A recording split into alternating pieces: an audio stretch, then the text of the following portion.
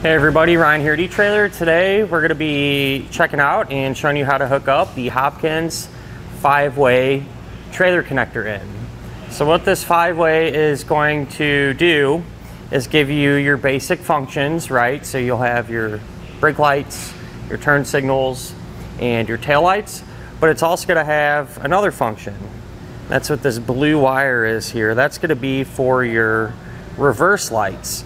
So there's a few instances on where this connector in would come in handy. If your trailer already has a setup like this and maybe the connector's beat up, you can pick this up,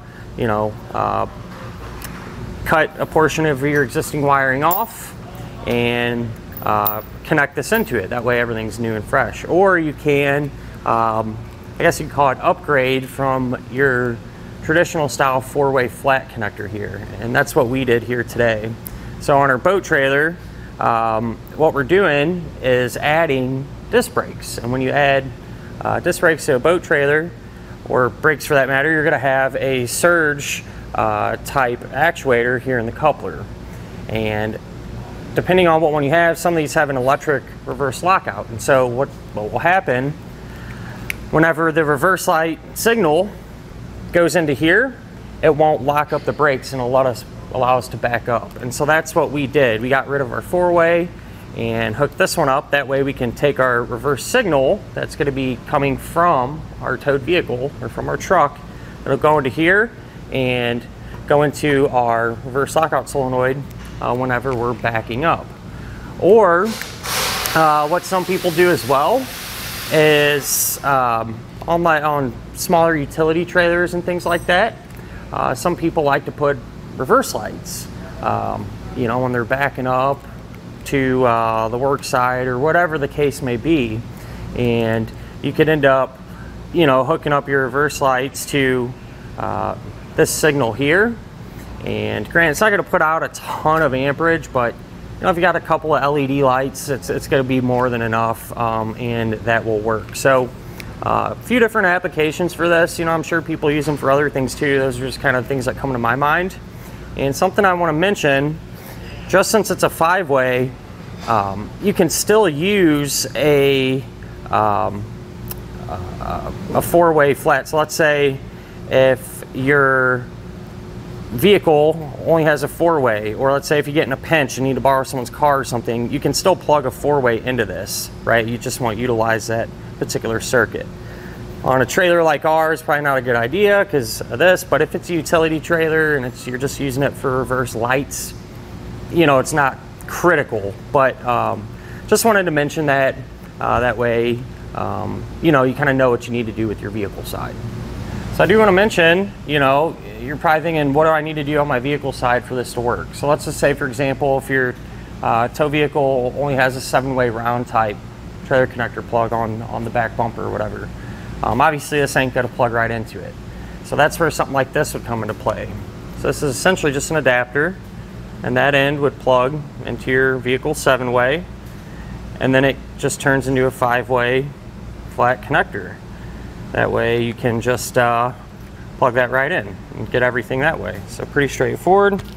Or let's say if your vehicle only has a 4-way flat type connector on it, and you obviously want to use the reverse light function, there's vehicle ends as well. So you can actually convert your existing 4-way flat connector on your car or your truck to one of these and be able to plug everything in and have all the functions actually work. The harness is going to be 18 inches long, so you're definitely going to have some wires to work with in terms of that. Depending on what you're doing, you may need to extend some of them, or kind of just depends on your existing trailer wiring, what's to work with there. And I do want to mention, it would be nice if they gave you a dust cover for this. Obviously trailers sit outside a lot. It'd be nice to get this protected. But if that's something you're interested in, you can actually pick one up. It's pretty cool. It'll mount to your trailer, and then when you're done using it, you can just plug it in there. So pretty cool actually. And to actually get this installed, it's going to be similar for most people. We'll do it here in a moment and just kind of hopefully get you going in the right direction. But you know, you are going to need a few things. I use some heat shrink butt connectors and a ring terminal, And then, you know, if you want to get wire loom and stuff, you can always pick that up too. But that's really just going to be up to you. But if you'd like to see how we hook this up, feel free to follow along. We'll go ahead and do that now. As far as the install goes, you know, everything's going to be pretty much about the same. It's just really going to depend on your particular application. If you already have a 5-way that's just all beat up and chewed up, you know, it'd be a direct replacement essentially. What we're doing is actually upgrading from our 4-way, and that's because on our boat trailer here we're adding brakes and putting in a different actuator up here, which needs a reverse light circuit. So that's what we're doing here. So like I said, generally speaking, you know, it's 5 wires, they got to be hooked up. So to begin ours though, what we're going to do is get rid of our 4-way wiring here. So I'm going to try to save as much wire as I can, and I'm just going to, you know, cut these ends off. And since I'm adding a new coupler up here, it's a lot bulkier. I think I'm going to relocate this wire down below the trailer. So once I do that, I'll show you, and then we can actually start to get this hooked up. So I dropped the wire down through the bottom of the frame. Now there's already a hole there, and it just makes more sense with the setup we're getting ready to do. I did strip back the ends of the insulation on these wires to kind of prep them, and we can do our actual 5-way now. So with these 4 wires, you will have to split them, so just carefully kind of cut in between them.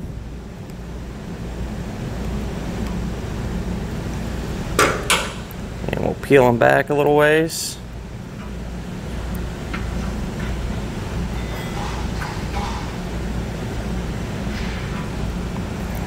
Like that. And then I'm going to strip back all the ends here. Let's do this one at a time. But once you strip it back, give it a twist, and then take a heat shrink butt connector, place that over the end, and crimp it down. I'll do the same thing for our remaining ends here. So here's what all the ends look like, and now we can get ready to hook them up. So your blue one's going to be for your reverse light circuit, green will be right turn, yellow will be left turn, brown will be taillights, and white will be your ground. And that essentially holds true for the majority of trailer wiring. So ours is set up a little different. So we have green for right, yellow for left, and then these 2 browns are for our taillights on each side. You might have 2 wires like this, you might have 1. But with these, our taillight ones here, I'm just going to twist them together. And that'll work just fine. And now we can start to hook these up color for color.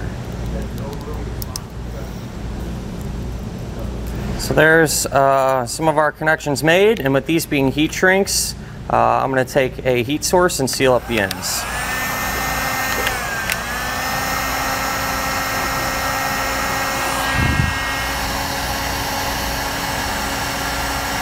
As far as the blue wire and our white ground wire, what I did with the white one, I just added a couple foot of wire to it, because I'm not real sure where I'm going to ground this just yet. And the blue wire will get hooked to your reverse light circuit, whether it be, you know, for utility lights, or I'm sorry, reverse lights on your trailer, or in our case, it's going to go to the actuator on our coupler here in our boat trailer for the reverse lockout. So before I worry about getting these hooked up, I'd like to get our coupler on. That way we know kind of what we have to work with, and we can get everything all done at once. With this all bolted down, we can hook up the wiring coming out of it. So there will be 2 wires. One of them will be ground, the other one will go to the reverse light signal. Doesn't matter which wire, you know, either end, as long as you're eventually both hooked up. So I kind of got this one ready, crimped on a butt connector, and I'll just use that one for our reverse light wire coming from our 5-way wiring. It's usually blue. So to hook these up, strip back the insulation, give it a good twist, put that bare end of the wire in there, and crimp it down. And since this is a heat shrink type connector, I'm going to grab my heat source real quick. and seal up the ends.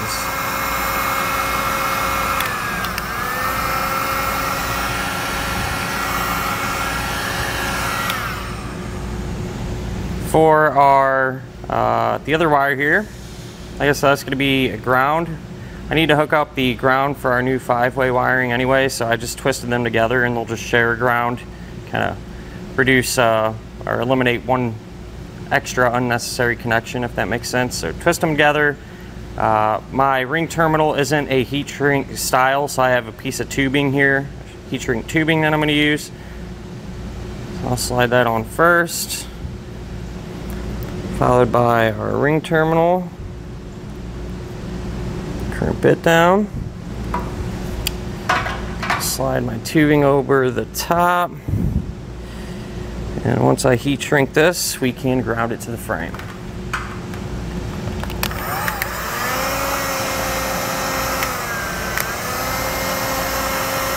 To ground this, I just have a self-tapping screw. We're going to go to our frame and just get it secured.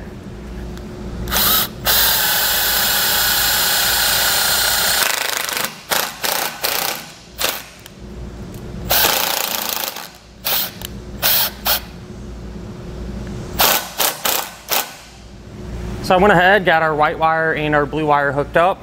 I did have to extend the blue wire just like we did the white one, but our white wire goes to ground, so pretty straightforward. I just crimped on the ring terminal, screwed it to our frame with the self-tapping screw, and the blue wire in our case is going to our actuator coupler here for the reverse lockout.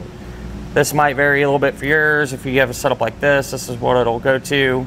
Or like I said, if you have some type of other accessory on your trailer, whatever the case may be, you'd get that hooked up as well. But really, beside from kind of taping everything up and getting it clean, that's really about it. If you have the rest of your lighting system and whatnot hooked up, it's probably not a bad idea to test this too to make sure all of our connections are good. So I plugged into a test box. You can use your tow vehicle too, just keep in mind if it has any issues with it, might translate over to the trailer side, but we'll try our taillights, our left turn signal, our right turn signal, and our brake lights. So now that we verified everything works, I simply just taped up all of our connections and put on some wire loom just to help kind of clean up our install look. But with that done, that'll finish up our look at and our installation of the Hopkins 5-way trailer connector.